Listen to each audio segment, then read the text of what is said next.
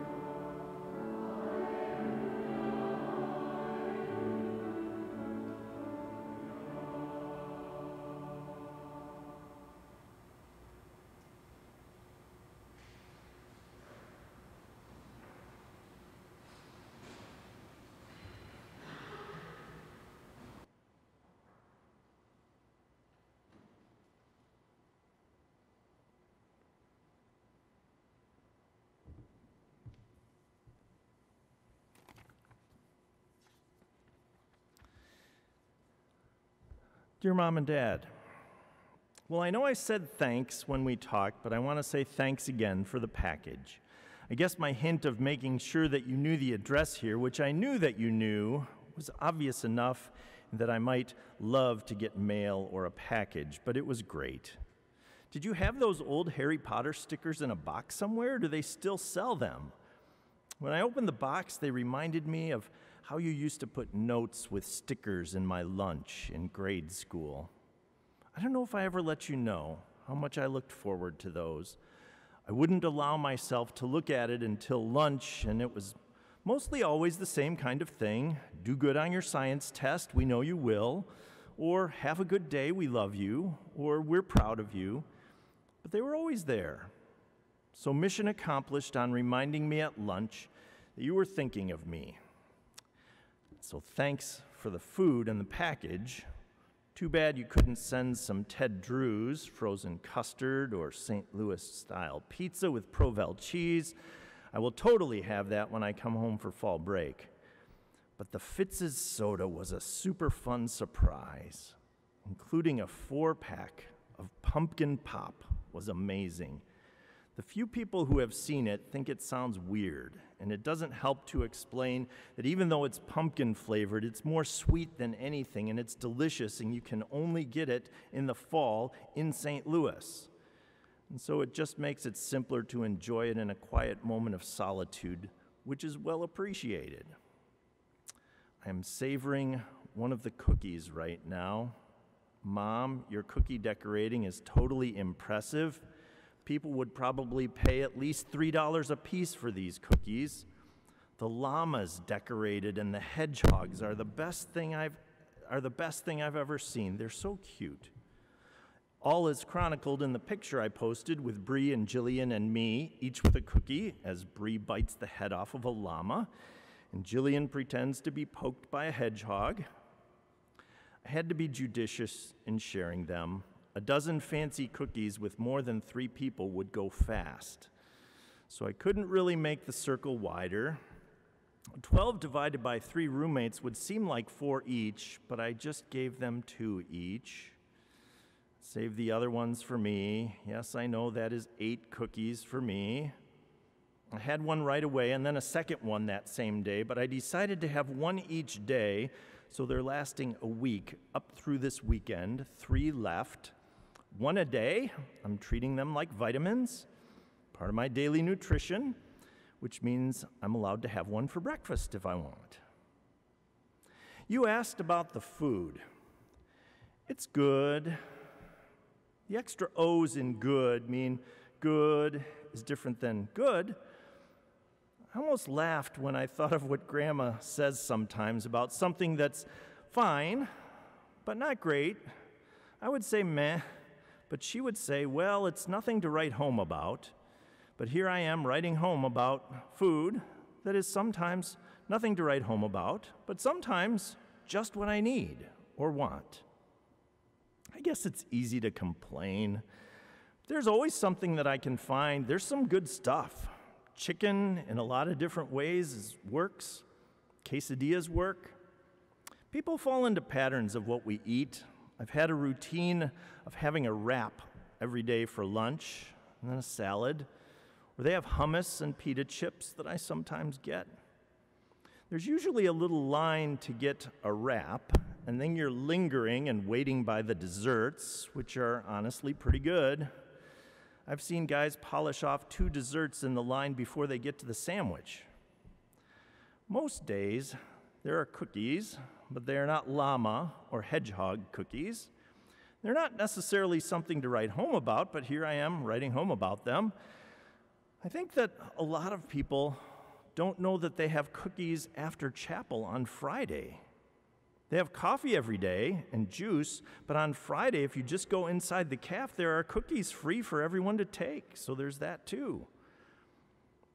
But I was thinking about eating and meal habits and things on Wednesday, when in the middle of dinner, a group of people did a prayer from camp. I guess they had been on a retreat last weekend, and they got the Johnny Appleseed prayer stuck in their heads. One of those songs you sing at camp. I don't know if you know the Johnny Appleseed prayer. I guess it's been around a long time. It can't really be sung in a letter, I guess, but it goes, "Oh, the Lord is good to me, and so I thank the Lord for giving me the things I need, the sun and the rain and the apple seed. The Lord is good to me. Amen, amen, amen, amen, amen, amen." The clapping and the repetition, they always help. At least it wasn't the Jaws prayer. It's funny how it made me think of meal prayers. Kind of miss the meal prayers from home. It's just the regular "Come Lord Jesus, be our guest" that we always do. But when we're all there, we sat down together, which didn't always happen, it just seemed like it was very intentional. Eating together and seeing God in the midst of what was happening. Here, people come and go at tables in the calf. A lot of times a group of people kind of comes at the same time, but we're all getting drinks or salad bar or whatever, and we just kind of start individually. It's honestly a place where, more than most, where people respect your silent prayer before a meal. But it's not easy to have it seem as intentional as when you all pray together. Like when we go to Uncle Ted and Aunt Beth's house for a meal, and he always has to have 3 specific things to pray for in the prayer before a meal, and oftentimes the third is simply Will asking for whatever sports team is playing that day to win. But he keeps it as a routine or a tradition, or whatever it should be called. Maybe it's like those notes you used to put in my lunch when I was in grade school. To have words from someone who loves you as you realize that the food you have to eat is a gift from God, that the Lord is good to me, and Jesus is our guest. We had a couple of sermons in chapel this week that talked about food. Kind of made me hungry. Pastor Doug talking about diets, and then there was one about people eating manna in the wilderness. Our faith associate, I'll tell you more about her later, who always posts Bible verses in the hall, put one that is a psalm for this week. It says, "These all look to you to give them their food in due season. When you give it to them, they gather it up. When you open your hand, they are filled with good things." It's like God is literally feeding us. I kind of vaguely know that verse. It's so simple, almost like a child's prayer. But it means that every good thing is from God. Friends and family and food and forgiveness. A sandwich and soda and scripture and a Savior. Cookies and Concordia and chapel and Christ. I guess we could go on forever. And that's something to write home about. So that's all the news from Concordia, where all the students are studious, all the professors are brilliant, the staff is always smiling, and everyone is loved by God, whether they know it or not. Love, grace. We'll sing our hymn now, and note that the last stanza is a doxology, so we'll stand for stanza 3, hymn number 803.